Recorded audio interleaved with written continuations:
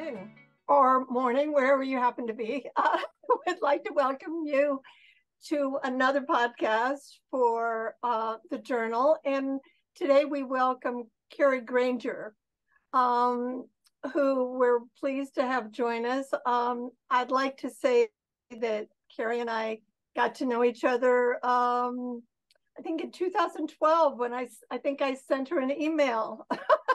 And that led me to taking an ontological inquiry course, the Being a Leader course at Dartmouth Medical School.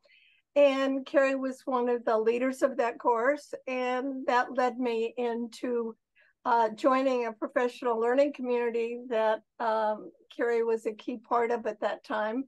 And what I would say about all of that is that she's been incredibly influential in how I think about ontological inquiry and the importance of continuing to expand our understanding, not just understanding, but our engagement with it. The importance of pursuing alternative routes to ontological inquiry. And what I would also say is that Kari has her own consulting business, and she might want to say a little bit about that.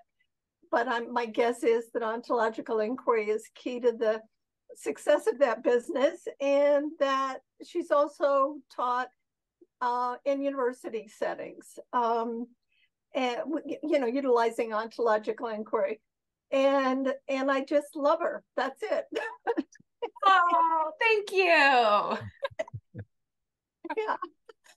I'm just so grateful that you reached out to have a conversation. I can't believe 2012. It's been a very long time. Yes. Who we've become in the last decade. Yes. Yes. Oh, beautiful. Yes. And so, well, let me just say, just for those that are, this is your first podcast for the Journal, Turning Toward Being. My name is Drew Kopp from Rowan University, and I will now, and Kurt, please introduce yourself. Yeah, my name is Kurt Hill. I'm kind of a free agent and have been in the ontological inquiry conversations since 1984. And have forged a pretty substantial relation with Drew over the past couple of years, where we've batted about these ideas. And Kari, it's just really a treat to have you here. We look forward to the conversation and see what unfolds.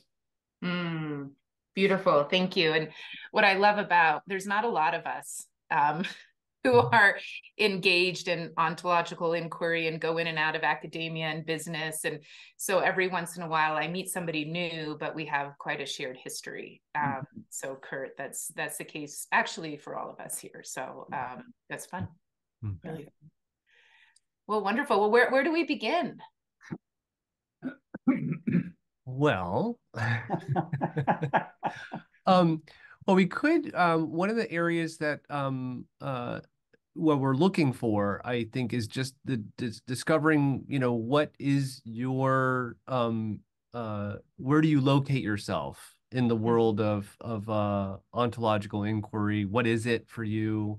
What are your basic, I don't know, what's your practical approach? What's your theoretical approach? Really anything you'd like to share about it, to start us going, to find out more about your world. Okay. Yes. So my foray into this work, and I'll add phenomenology, because for me, it's probably more than anything the as lived experience of what it is to be human. So I add the two. And my initial foray was actually from being in the military and being in combat, and realizing that everything I had studied about leadership, what I knew about it, I had gone to a U.S. military academy, the Air Force Academy. The knowledge didn't really serve me as well as the development that I had taken that had an ontological base, meaning knowing a leader should be courageous, or knowing about leadership and courage, was very, very different than accessing being courageous when faced with my first mortar attack. It wasn't, oh, what did the textbook say? It was, how do I be courageous when what is there for me is fear? And I had a master's degree in leadership at the time. And I was really struck when in combat and when deployed that I didn't draw so much on that. I drew on the training and development in being. And I also drew on the sensibilities I had developed through my 4 years of the Air Force Academy. And so there was something really important there. When I went on to teach at the Air Force Academy, teach leadership, given the success that I had eventually seen, not at the beginning, but eventually seen. And then I was really confronted with, well, how do you actually develop the being of a leader that can go into different situations, and what is the cross section of being and knowing? So I began that academic study of, as Caroline brought in, and I think a lot of people who listen to this podcast, that eventually led me to co-authoring the Being a Leader course that Caroline had mentioned before, and I think you can still get access to that. Over time, I saw the impact and the effects of my work on people in many, many different settings. And eventually it was time for me to leave the military. And where I chose to go actually was into the business world. And so I had done teaching at the academy. I was an assistant professor there. I'd done the conferencing, I'd done the paper writing, things like that. But I was really interested in the business world. And the reason I like the business world is it's one of the biggest economic power, is one of the most powerful, like, what do you say, powerful powers? There's idea power, there's military power, there's economic power, there's different kinds of power. And I thought that I really wanted to participate in a world that had an outsized impact on how things turned out for us as a species. And I was very bothered by this more for more sake kind of context that we lived in without really knowing that we were living in that. And I thought that the business world was primarily responsible for that. I have since, as a side note, been doing a little bit of looking in the ontological access through moods, not just language, but the ontological study of moods. And Jack Panskeep's work on the seven primal affective states. And, you have fear, you have lust. We all know fight or flight. Yeah. But there's lust, there's play, there's seeking. And this mood is like a mood of seeking, I found in his work. And it's so foundational. He found it in mice, he found it in animals. And, if you look at how affective states are layered, there's 7-8 primal ones. And after that become the more complex. Seeking is one of those, which I found really interesting. So this seeking of something, of, never quite being satisfied. It turns out it's actually very, very central to what it is to be, as central as fear, as central as lust, as central as play, as central as care is this domain of seeking. I thought that was very interesting. Side note. But that's, primarily why I went into the business world. And I worked for a consulting firm for a while. I learned my chops there. And then when I had my daughter, what it was to be a mother with a voice in the world. left me really looking at how do I actually be in the world of motherhood and have that identity and still be a leader with a voice. And so I created my own consulting firm. Actually, it's coaching. So, it's a way to be at home and coach. I could be with my kid and I could coach. And, little by little, that it was mostly a resolution to a problem I had, which is, being the primary caregiver and really being on the world stage was very, very difficult for me. So I chose to go into coaching, and little by little, my practice grew, my daughter grew. And, I don't know, almost 10 years later, and, I have a thriving consulting practice.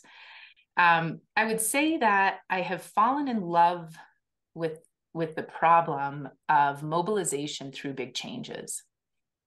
And, you could go and you can consult for consulting's sake. You can do transformation for transformation's sake, but for the sake of what am I dedicating my efforts? And at one point, I had some great mentorship from Fernando Flores, and he had said, it would be a tragedy if you just became a great consultant. I went, you're right. It would be a tragedy. So, what's the problem or the challenge breakdown, however you want to call it? Problem's more common vernacular. I'm almost obsessed about. I dedicate my service to, my study to, what problem can I fall in love with? And when I looked throughout all the sticky wickets and all the complex, unsolvable challenges out there, from one person's life, just a single person's life, to an organization, to society, to global challenges, at the heart of it, for me, there's a reinvention always. And there's a change, a big change, whether it's a divorce or the loss of a loved one, or, becoming a mother was incredibly challenging for me. Actually, it wasn't easy. It's the best thing ever, but, or organizations going through it, and that's the field in which I got paid, massive changes, to see the human suffering happening with mergers, with reorgs. It's quite phenomenal, actually. The suffering that people experience at work, just day to day, and the impact that has on their families and their, future possibilities. And then even if you take it to climate change, climate issues, it requires a massive mobilization around a different kind of sensibility and understanding of the future, and a different kind of action. What I'm situated in right now is the rise of exponential technologies, and I'd love to really get into that a bit. And what it is to midwife this next era of humanity. And so what I get paid for day to day is the mobilization of people around big changes in organizations. And I actually work quite a bit in higher education. I've got higher education, military, healthcare, retail, and hospitality. Those are my main domains that we work in. But higher education is a big deal. And right now, a lot of my clients are community colleges. About a community college a week closes. I mean, they are under extreme threat. So is higher education. So, they're going to really need to reinvent. And my clients are, it's all about the reinvention of relevance and their offers, and how they situate themselves in an uncertain and fairly rapidly changing, environment and future. And so at the moment, that's what I get paid for. And we work for Fortune 100 to the Pentagon to community colleges, right? But what I'm really interested in and obsessed with is what this next era is for humanity, and the rise of a new peer intelligence. Yeah. Well, actually, if you don't mind, I think I heard a question, and that is that AI, or artificial general intelligence, there's a lot of stuff to talk about, and I want to ask you, but in particular, one might be, so I'm in a field called rhetoric in writing studies. And in my field, what we are sort of responsible for and administer is what's called the universal requirement of first year composition in North America, in American institutions of higher education. So for the most part, in most schools, most colleges, students come as freshmen, and during their first year, they take two, writing courses. And so now, and one of the things that we're dealing with, and everyone's dealing with, is the impact of AI as a means of, just in the form of, and a particular expression of it, Chat GPT, and I think it's currently 4 that's publicly available, as impacting students being able to respond effectively to the requirements to pass a given course like this, without necessarily from a wide range of spectrum, within the field of people engaging fully in the process and embracing it and actually including it, to the people who are a bit older and unwilling or unable to actually engage with it as a disrupting influence. But what role? That's just a little inkling of the wider sea change that's in effect. And so where do you play a role in that for people that you're working with, like community colleges? But what is the role of ontological inquiry in dealing with that for those people and institutions that are facing this crisis? That's really interesting. So it's a very tactical question inside a much bigger context. Yeah. Yes. So, to say I have no answers, but I have some thoughts. And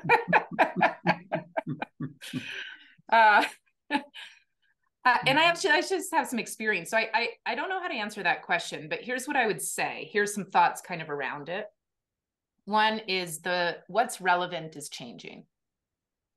So you kind of have to go to what's the purpose of an educational institution. And if it's a community college and the purpose is to create kind of our economic backbone, that's, I think, a little different than a liberal university. So I think it's, I think you've got to go back to what does it exist for? And what's the relevance of the institution? And what's the relevance in the institution to those they offer services to? So sometimes we can get a bit excited about what we do, and we can forget that it needs to be situated. We will become irrelevant if it's not situated in terms of what the world needs and what people will pay for. And so I think that I would not send my kid to a college that doesn't incorporate how to collaborate and work with AI, because she will not be relevant. Now, I have found in my field a lot of copycats, right? I look, I'm in consulting, and you want to lead a strategic alignment session, ask ChatGPT, it can create an agenda for you, but it's not as good as my agenda. But here's a better agenda when I collaborate with it, and it's more of an augmentation to my work. It's not an automation. And those are really two important distinctions as we look at the future of work, is augmentation and automation. And so I find that the more mastery in my firm, the more mastery the consultant or the coach has, the better they can collaborate and use ChatGPT to augment and speed up their work. Those who do not have much mastery, what it spits out is fairly useless, to be honest with you. So you have to know at this point in time how to prompt, how to engage, how to tell. I can read something, I can say that was chat or that was human. I can tune in very quickly to that. In fact, I just wrote an article on the future of work, the human and the competitive advantage of human connection and humanity, AI and humanity. And part of what I did is I had AI write my conclusion for me. And it was perfect prose. But boy, it lacked something. And what it lacked was something human, and what is that, right? And so I think in colleges, it is critical that we begin to see what is the skill set needed to use AI as an augmentation and begin to ask the question, what does writing provide outside of the output? Right? Outside of the, excuse me, I did a faux pas. I left my ringer on. But what does writing provide? Well, to me, it provides a way of thinking, critical thinking, a synthesis of ideas, something like that. And I'm going to have to engage my students in what this skill set allows for them to be able to do at the end of their education, right? What possibilities does this skill set open up for them that if they use ChatGPT and don't learn that skill set simply for the output of the paper to accomplish the task, what they're not going to be able to demonstrate? So that would be my initial reaction to this question. That's great. Go ahead, Kurt. I like this conversation. I like kind of this exploration of this new world that's upon us. And I appreciate your distinction of automation and augmentation. And it raises a really large question for me, which is in the business world at large. You talk about that human touch in the last paragraph of that thing you wrote, and I know exactly what you're talking about. Like, there's no spark of humanity there, right? Yeah, there's always a beacon of hope, right? But never a spark of humanity. Beacon of hope, what's right. And boy, howdy, is that spark of humanity important, right? Especially in this world of ontological inquiry. It's like the being of human being. Yes. That's like where the juice is. So it raises the question for me of, in the business world at large, where that spark of humanity, if you will, seems ancillary at best, what interest do corporate leaders have in augmentation when they can automate that, the automation of which improves the bottom line and shareholder, returns greater shareholder value? So I'm just kind of curious. I mean, I have in the background, I have concerns about AI in the business world, but so I'm just kind of curious as to your take in there, because that whole piece of humanity being taken out of the puzzle seems like it could be in the best interest of a profit-making machine. Mm-hmm. Maybe. Yeah, that's kind of what I'm curious about. Yeah, it's such a good question. You ever have multiple thoughts competing for your mouth at the same time? Oh, yeah. That's what I'm going through at the moment. I do want to challenge. You stated the question possibly hyperbolically. I mean, I want to challenge that humanity is ancillary at best in the business world. But I understand the way you stated it makes the question clear. Yeah. So here's the thing there's a couple pieces I think, to be able to bring together a coherent response here. One is the fact about automation and augmentation at this time. Another is humanity as a competitive advantage. And another is demographic changes. So there's kind of three Hmm. pieces. Those were the three thoughts that were competing for the same time. Nice. Just a fact. Thus far, automation seems to require 3 times-ish humans to have the automation work. Huh. Interesting.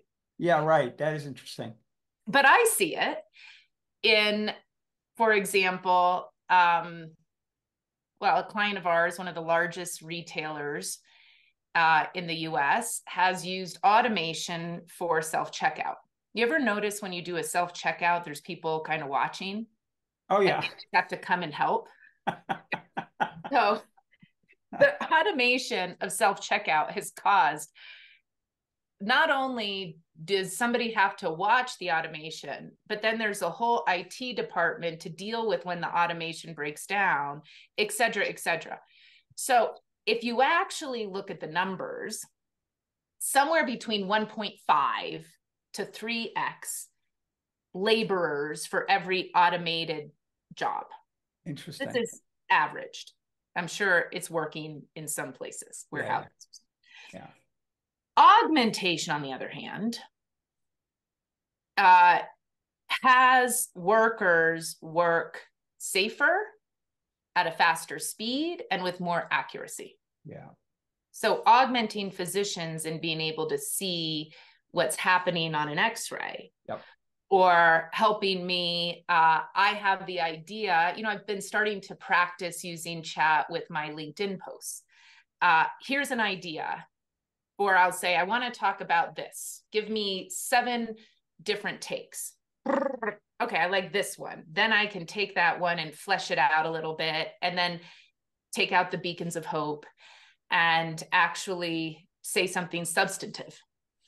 Yeah. So that actually speeds my process up a lot. Yeah.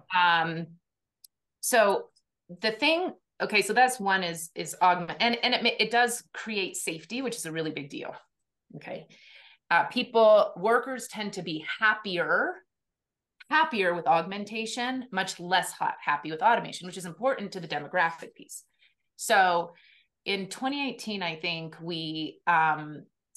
the people over 65 in the US surpassed those under 5. And by 2030, we are to have worldwide a massive labor shortage. And I mean, massive. Right. Okay. If you look at what's happening with Russia, with China, with the big, right? Many people will say that the war in Ukraine has a lot to do with the decreasing labor pool, as much as security and anything else. And so, so labor shortage is a really big deal. And it's important to make a distinction between desk-bound workers like myself and desk-less workers, laborers. Okay, desk-bound, more blue-collar laborers. Okay, I don't mean like an emergency room physician. I mean the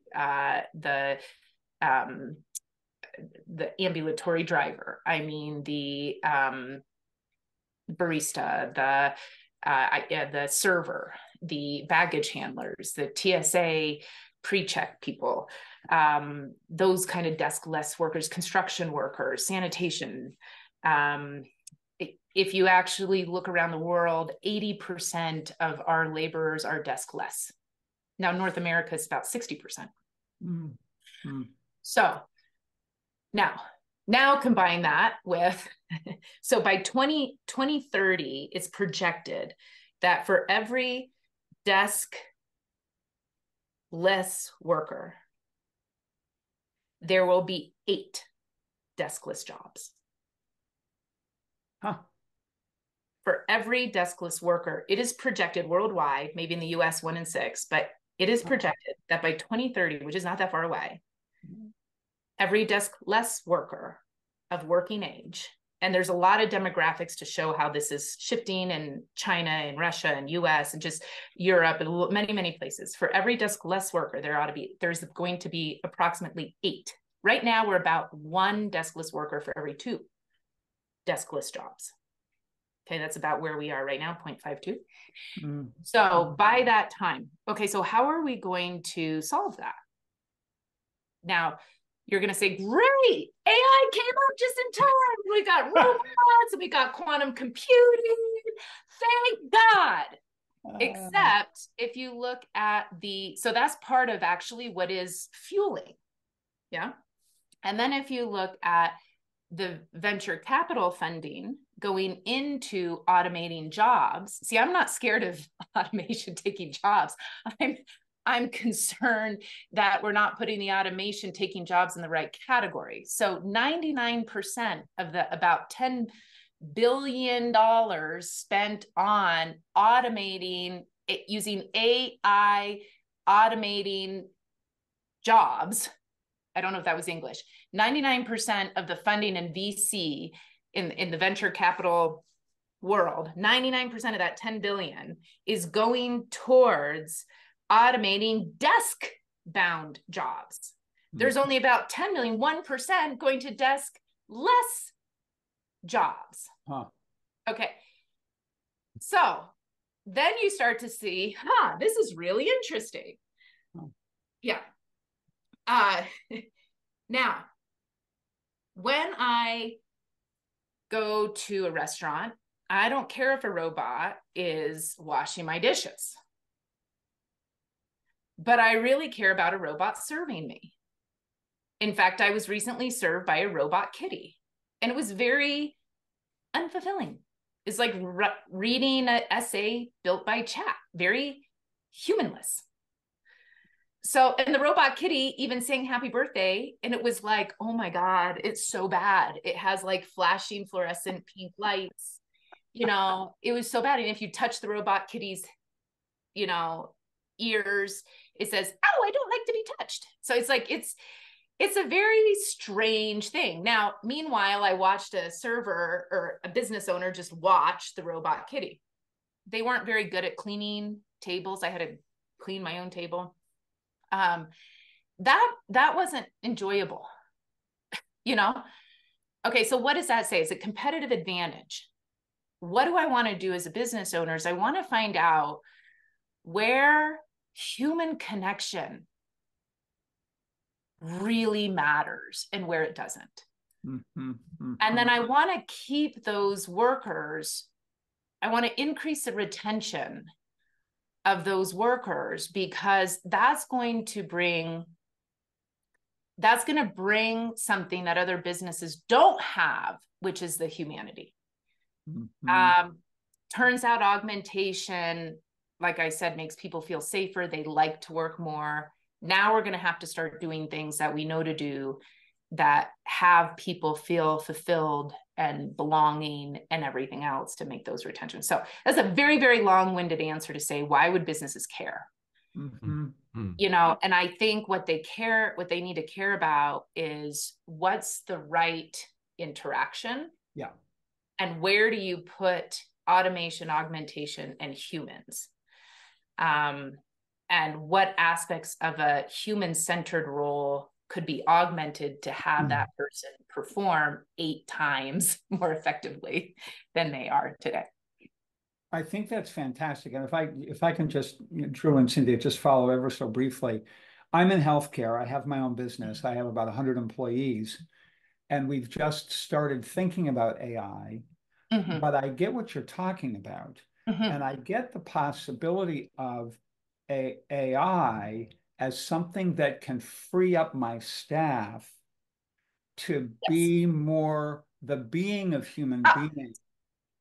Yes, this is the possibility, is we don't know what it is to be human. And I think this is our great opportunity to have, it's like, you don't know light without dark. Right. Well, we don't know human without some fear. And I can tell you, and I know that this is something that but our client, we work with ophthalmologists all over the country. I can tell you that our clients so appreciate the human touch, like the relationship that gets created with another human being. Yes. And I think that this avenue of ontological inquiry and really digging into the being of human being and having that be available for hourly workers, because, I'm paying my staff 18, 19, 20 bucks an hour. And in the ordinary course of events, they're never going to have access to that sort of world. Right. So there's a whole possibility here I can hear in what you're talking about, so that not only are they serving our clients better, but they're also like discovering something about their own humanity in the process of that, because they're not as burdened by all of the things that AI could take off their plate and augment. That's right. So there's a lot of fear and existential, I'll call it an ontological vulnerability. Mm-hmm. Yeah. So this is existential technology. Mm-hmm. But there's a real ontological vulnerability about, just our way of life, and it's exponential. So it's going to happen like that, where we are linear thinkers. We are situated as human beings. We're in the present, acting on behalf of a future that's shaped by the past. Yeah. But our past, the way we think about the past, it's a cause and effect kind of linear thing. So we take the past and we project into the future, and we act consistent with that projection. Yeah. Yeah. But now we're in exponential times. So we are out of sync. Yeah. We're out of sync with the future we're living into. Right. So it becomes we now have to create new sensibilities. We have to that are a bit different. Yeah. Right. Yeah. Yeah. Yeah. That's really good. And challenging, but really and good. Very challenging. Yes. Yeah. So I think we're going to learn what it is to be human. But so there's these great opportunities, but the thing that makes us uniquely human is what we have been historically mitigating. Yes. Mitigate those pesky moods, mitigate those subjective assessments and those interpretations, mitigate that intuition, mitigate that temporal orientation of past, present, future, mitigate the, what we don't even understand. We think we're isolated, right? An isolated I, not in relation. So it's like, what is it to really be human? And could, being situated in moods and temporality and history and our co-created assessments and our relationships, and could all that be something that actually flourishes in this new era as we become more human? Yeah. And then what does become in exponential times? These are the ontological questions that.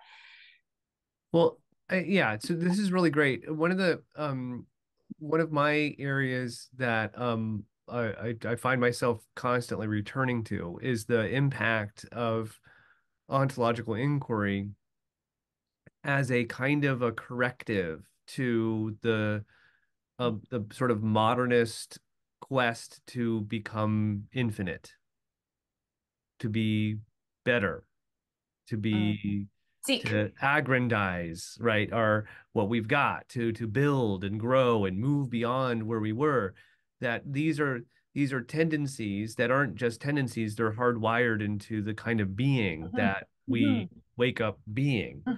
And ontological inquiry sort of when conducted with a profound degree of integrity, strips that bare and exposes it as empty, as without it's just machinery moving in endlessly in a certain direction, and it's not going anywhere.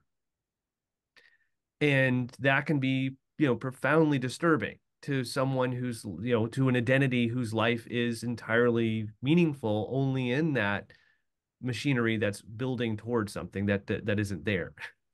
And so when I hear ontological vulnerability, kind of what that sounds like to me is encountering that kind of moment, like to find out if my business is about, making money and building and growing, and I encounter what it is to be human, and a new possibility for being human that doesn't include or sidesteps altogether the quest for growth as a central component of existence, then I'm confronted with something pretty profound. Like, oh my God, like maybe I need to, go live in the woods for a little while, or write poetry, or make music, or just sit around and be together with people without necessarily going anywhere about it. So I'm just curious, like, how do you, because these are very starkly opposing sort of tendencies.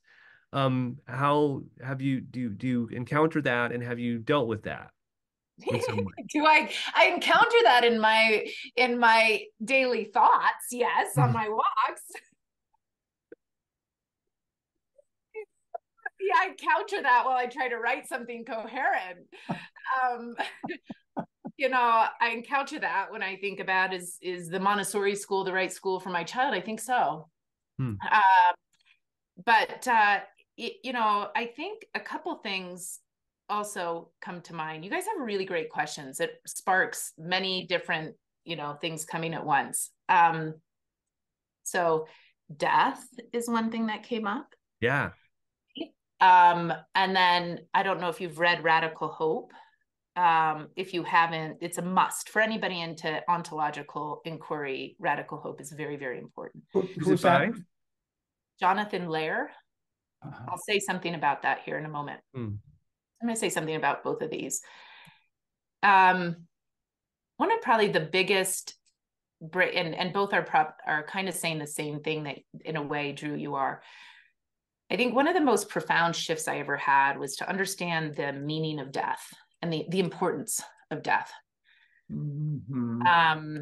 That without death, I couldn't imagine anything actually being meaningful.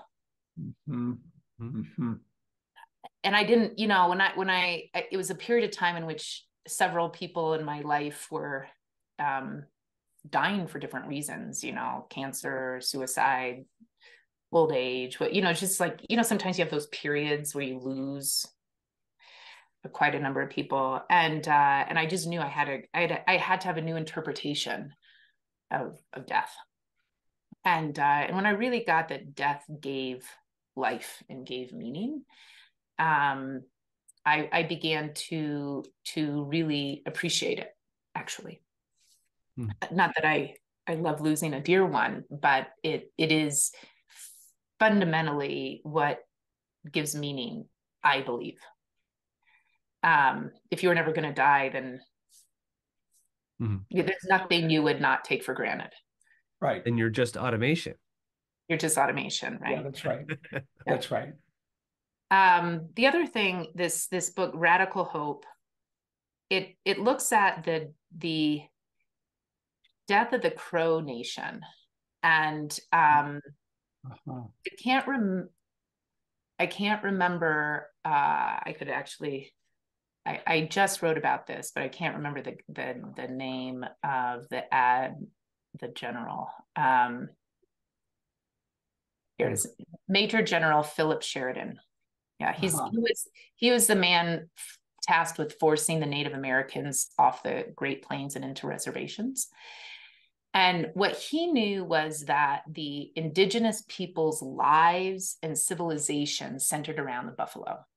Yeah. So his strategy: exterminate the bison, exterminate the buffalo first. And their traditional way of life ended in like 2 decades. Now, when in Radical Hope, Jonathan Lair introduces this idea of ontological vulnerability, in that when they interviewed Chief Plentycoos, I want to say, the chief of the Crow Nation. Plentycoos, yeah. Yeah, he said he told his story up to a certain point. And then there was nothing to say after. So what he said is, when the buffalo died, the hearts of my people fell. And after that, nothing happened. Mm. It's not that people didn't physically exist. it's that their way of life, their world, you know, what Heidegger might call the disclosive space, their world ended. Their way of life, the meaning, it did become empty and meaningless, but not empty and meaningless like, and that gave me a new possibility. Right. It was just that there was an ontological death, a death of a way, a death of a being. And so, yeah, I think one of the things why I call this an ontological vulnerability is I don't know if we know what our buffalo is. And I used to think it was the isolated I that seeks, that achieves, that, but I'm beginning to think it may be our humanity. Mm-hmm. Mm-hmm. And so one of the things I'm fearful of in all of these technologies, it's not just AI, it's how these different technologies are all on an exponential curve and they're compounding together. So you have AI and you combine that with so many sensors out there picking up data. The AI is fueled by other AIs, but then you combine that with the cloud. And what happens is one AI learns from another AI because they're all connected to a super cloud. They've got one brain and they all, here's the data, upload it. Oh, we all learn. And then we learn from the learning. Yeah. Then you combine that with quantum, like the computing powers, not just computing powers like this, quantum computing. I just saw an article yesterday. Quantum computing is now, I thought it was 1 to 2 years away. So as what I'm concerned about is the lack of governance, the ethics. Like, where are the philosophers? We need the philosophers. We need the, you know, we can't even pass a, you know, basic bill in the United States to, you know, continue our basic level of funding, much less govern. You know, what, like, will we still be the dominant species? Or is artificial intelligence an extension or is it a peer? I don't know. Well, so let me say something really, really great. There's a quote that you draw from Hariri about Neanderthals as being, yes, what is it, too familiar to ignore and too different to tolerate. Exactly.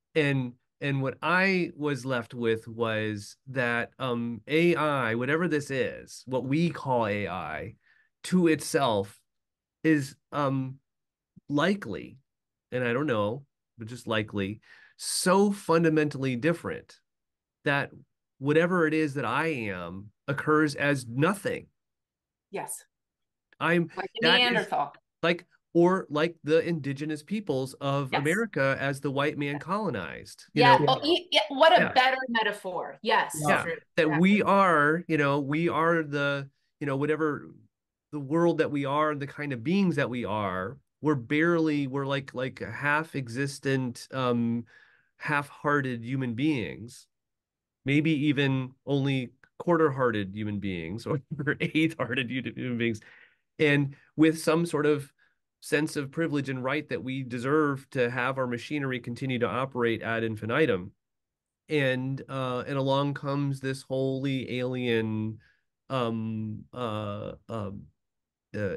of existence that, completely sidesteps us self-important beings as the heart and pulse of whatever's next in evolutionary development. So that's sort of like, just to reframe things a little bit, that's the kind of ontological vulnerability that we need to face, that we're not, whatever it is that we are. I love what you said, what is our buffalo? Mm-hmm. What an amazing metaphor to look at. Because we so take our buffalo for granted that we've forgotten what it is. We don't even know it in ourselves. That's right. And we've never had to. We're just in the dark without light. Or the other way around. There's also an epidemic of loneliness. And there are many entrepreneurs who are very happy to provide an AI generated companion. And our companion is already out there. It's already an offer. And, I watched a 5-minute video of Milton Friedman, his voice, his everything. And you know what? It was AI generated completely. So we better pretty quickly find out what makes us uniquely human. And I really appreciate what you said. There's a certain entitlement and laziness, and not laziness, that's the wrong assessment, but just a complete ignorance and blindness about who we are. And, we're not even really providing who we are to each other. And right. We're anesthetized. Anesthetized, yeah, 100%, and blind. And there's, I'm thinking about also, I'm looking at doing a series on the 7 deadly sins in the age of AI, and it's the same 7 deadly sins in the age before AI, but it's just got higher consequences, like a refusal to learn. Right. Right. Huh. What these are things. What is that? Indolence? Is that indolence? Oh, what a great word. Yeah. Yes. Yes, maybe. But what are the things that already, as a leadership consultant, were already developing organizations to have a little more advantage over their competitors? It's like, no, these actually become existential. Right. Humanity. It's a much bigger question than a competitive advantage. Right. Well, yeah, it's a competitive survival. Right. Well, it becomes an existential question that we're talking about, and navigating that. I listened to a great podcast with what's his name, Mustafa Suleiman. Yes. I haven't read his book. I have it. But he speaks in the podcast I listened to, he speaks directly to what you're talking about with respect to governance. Yes. And putting guardrails in, given that it seems that barn, the horses are out of the barn already. What do you see? What do you see there about the possibility of governance? Those horses have run. Yeah. And, I don't know and again, I don't know where this podcast goes, but the US administration about a month ago, the Biden administration set out a beginning of a governance on, even simple things like AI is not simple. It's extremely important, but AI algorithms, and being very that they have got to register the algorithms that they're using. What's the data set that you've trained this AI on, right? Because there's if AIs are going to make decisions and take actions on those decisions, how are they observing? So now you've got to start to ask, humans aren't great observers, right? AIs are better observers, but if we've trained an AI based on human observation, like what's the data set we're given, so you can see there's so many ontological, phenomenological intersections here, right? So that's one. The other thing that kind of comes to mind, again, I don't have answers, I have questions, is another kind of ontological look is our historicity. And culturally, we're a very independent US, where much of, Silicon Valley, Palo Alto, is a lot of where this comes from. Okay. And we're very fiercely independent. So you try to have me slow down my business for the sake of humanity. Right. Well, look at all Facebook, even OpenAI, people are firing their ethicists. They're slowing them down, right? If you look at universities, how many universities have shut down liberal arts in favor of more technological programs? And that's an epidemic as well, right? So now I would say, one of my biggest calls to action is philosophers, get out of your coffee shops and get out into Palo Alto and start bringing some ethical conversations. You're relevant now. The time is now. By the way, I would say to expand the vocabulary beyond philosophers to include rhetoricians. Yeah. Yes. Yeah. More so rhetoricians more than ever, because you look at the way in which I go into organizations and I'm floored. So floored. People don't understand that they act and interact in a subjective reality and bump up against an objective one. Now, it unfolds as one, but they don't see the distinction. They don't understand those things, right? Can we talk, I'd love to distinguish this a little further. This, it's one of my areas I'd love to dive into. But first I want to check in with Carolyn. I go for that, and then if I have something to add, I will. Okay. So this is an area that, by the way, you know, I've discovered roots of this that go back, you know, you can find this going way back. So it's not like someone just recently invented this distinction. I mean, everything we talk about, let's just say that. Okay. Everything. But there are useful terms, right? And so this one sort of set of oppositions here we call, we can say, the epistemological world view, and versus the ontological worldview. And that what makes something epistemological, so to speak, is that it has something that has qualities that are observable, or it exists within a frame that allows anyone to discover, oh, there's a chair there. And then 10 minutes later, someone can walk along and, oh, there's a chair there. And then later we can talk about the chair that we both saw in the hallway, you know. But what I can't ever talk to you about is, well, I can talk about it, but I can't ever discover what you saw when you saw the chair, you know, your subjective experience of something, right? And it's from that point of view, of course, you know, the epistemological point of view, anything subjective can be, you know, questioned or dismissed. But there's this hidden dimension to it, seemingly hidden, which is what we're calling the ontological dimension, that's only accessible through my subjective experience of whatever it is that I'm experiencing that others might experience objectively. Like if they see me weeping or in pain, you know, they might say, oh, he's weeping or he's in pain, but they can't experience my sadness or the suffering that I'm going through.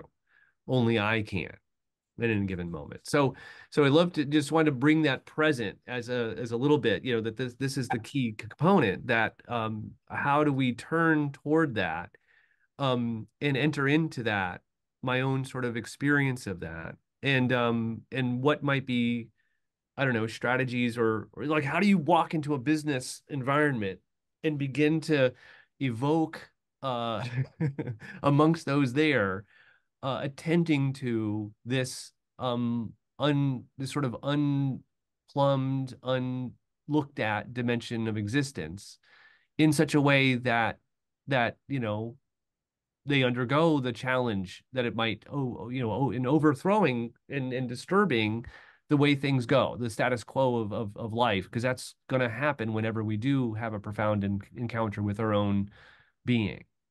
Yeah. Okay, good. And I'll just create a little bridge from the former conversation into it, which is, large language models can mimic and shape and participate in the subjective reality, but thus far can't experience it.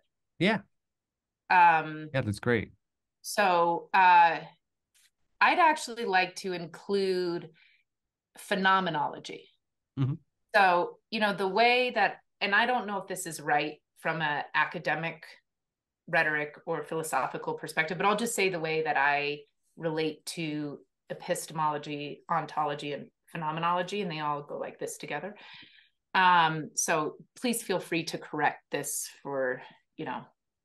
So from my perspective, epistemology is what and how we know. Mm-hmm. And it usually has an about. Ontology is the nature of it. Like how we know it, what we know about it, and how we know it. That's one. The nature of it from inside it. And then phenomenology is how we experience it. My as lived experience. So the nature of something can exist apart from my experience of it. will I ever or even actually, or your knowledge of it, or my knowledge of it. Exactly. So I would say my work is looking ontologically, but very much the access is always a phenomenological access. And so if I know, so part of the nature of what it is to be human is to be thrown or is to be ready at hand in any given situation. So like I have a flip chart in my office. Well, the flip chart occurs for me to be written on in some settings and definitely not to be written on in other settings. But for my 10-year-old, the flip chart is to be created. Oh, right. So she walks in and the flip chart's a toy, right? It's to be engaged with. It really is really a very different occurrence for her. And so what I find as I work with groups of people is that when I provide distinctions that help them see what they already know, understand what they already know. Many people do exist in an epistemological realm because they haven't been developed otherwise. So how they encounter things and phenomena is through explanations and concepts. So when I begin to walk with them in how these phenomena occur, show up, present themselves to us, they go, yeah, that's right.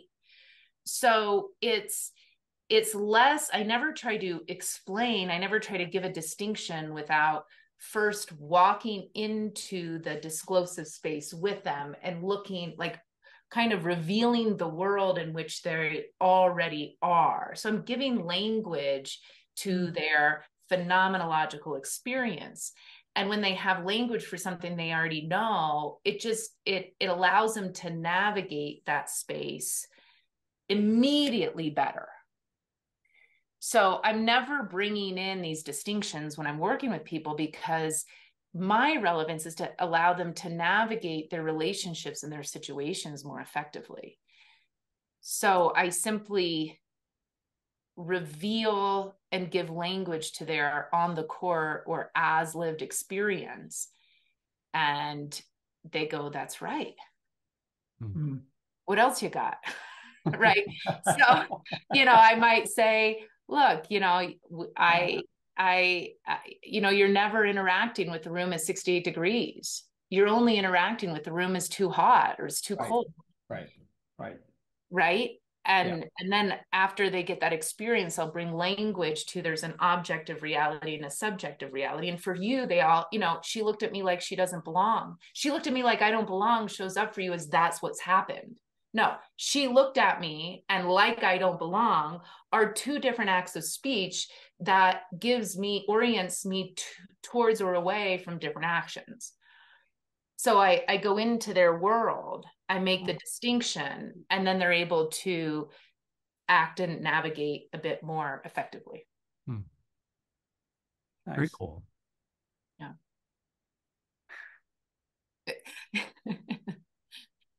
I think we're about wrapping up right now, right? We are. What do we do now? Yeah. That's our experience. Okay. Yeah. This is really fantastic. Mm-hmm. It has been a fantastic conversation. And what's been running through my mind through much of it is just the prevalence of an order to, and how AI just is such a fit for human beings who are run by an order to. Right? Mm-hmm. And this idea that you're proposing of augmentation is so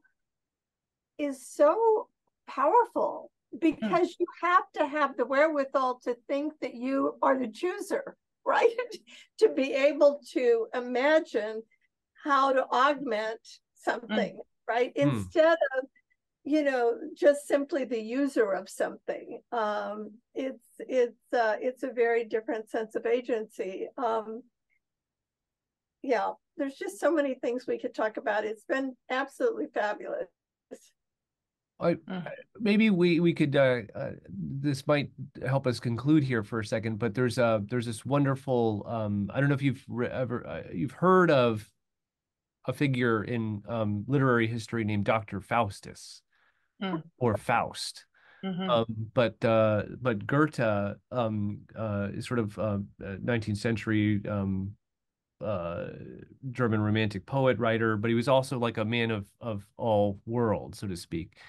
And he was a politician and you know all this other stuff. But he wrote Faust, and one of the central principles of this was he sort of revised the myth a little bit.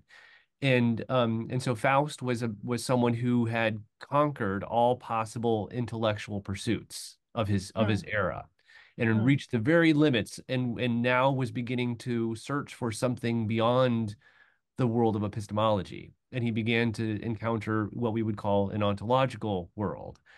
And when he did that, as he began to do that, what came forth was the figure Mephistopheles, who is AI.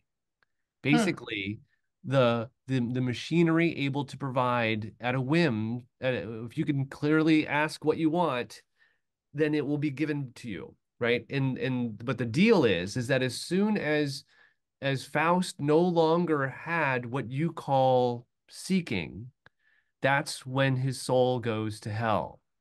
Yes.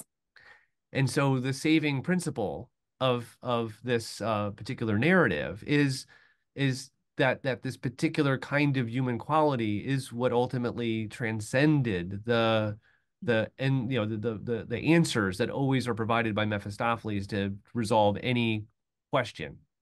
That there's something more, something unquenchable, unnameable, unfathomable, or mappable that is what we are. And so as a way to kind of look at, that's kind of what we're after, I think. And in looking at this interesting, crazy world of ontological inquiry, and how to make it present for us, you know. And so, Kari, thanks for being here with to build a little fire and have a conversation around it. You know, maybe noticing stars or whatever in the night sky. Yeah, well, I thoroughly enjoyed it. Thank you. And I love that in a way you kind of end with a, you know, where we began. And I do think purpose is an identity is really central to this question as we reinvent, you know, what it is to be and become and in this new era. All right. Really great. Thank you so much. Just to you're welcome. Light. Thank you. Thank you. Okay. On to the next one. See you, Kari.